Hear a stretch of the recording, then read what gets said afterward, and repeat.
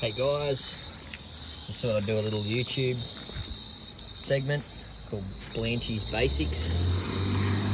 Just showing you some very basic stuff around the caravan. We've just got back from a camping trip and I want to refill my water tanks.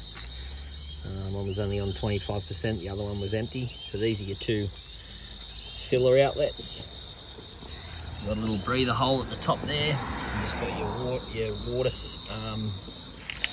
drinking water safe hose. It's connected to the tap. I haven't got the pressure turned on very hard. So a friend showed me while we were camping and I just thought, oh, these are the little things I think of regularly and I want to show other people. Get it out there just so it's nice and easy. So this little nipple, just a normal hose nipple, just screws on. I'll show you once this is full, which it almost is. And then you just connect your hose onto that. Just turn the hose on. Nice and gentle, doesn't have to be real hard. Your tank fills up pretty quick. That's tank 1, tank 2. That's obviously for your mains. But I just thought I'd show you guys. It's always good to have videos just on these little things. So that's nearly full. As you can see, it'll start coming out of here soon, which it will won't be far off. That'll be tank 2 full.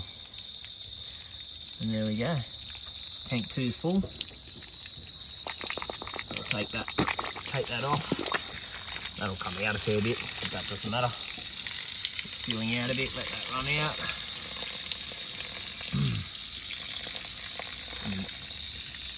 And then this one's already full, but I'll just show you. And just take this.